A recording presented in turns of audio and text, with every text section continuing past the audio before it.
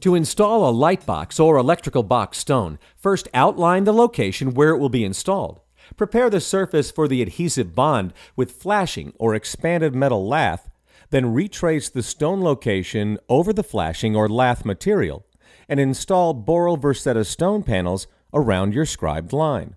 When the wall is nearly completed, return and install the light box or electrical box stone with adhesive as outlined for any partial panel. Provide the means to maintain contact with the adhesive until it's cured. An electrical box extension has been included for your electrician to complete the installation. Please see additional details in the written installation instructions.